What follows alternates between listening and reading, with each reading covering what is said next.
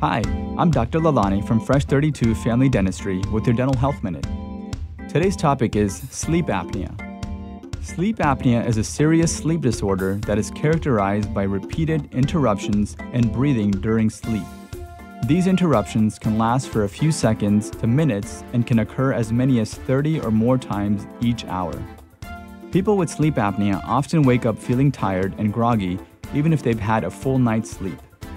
Many people with sleep apnea may go undiagnosed for several years because most people who experience breathing interruptions are unaware of them. There are two main types of sleep apnea: obstructive sleep apnea, or OSA, and central sleep apnea, or CSA.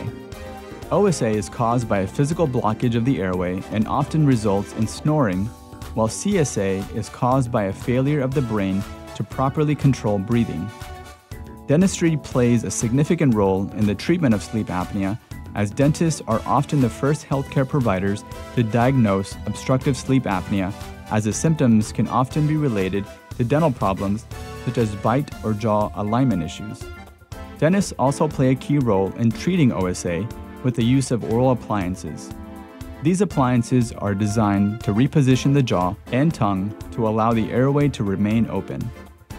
Oral appliances are often used as the first treatment option because they are less invasive than the alternatives, which can include a continuous positive pressure machine, or CPAP, and surgery.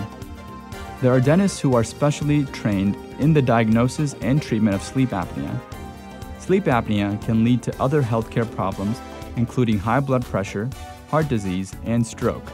So if you think you may be suffering from this issue, speak with your healthcare provider right away. Always seek the advice of your dental provider with any questions or issues you may have. Specific recommendations may vary in different circumstances, so individual consultation is important.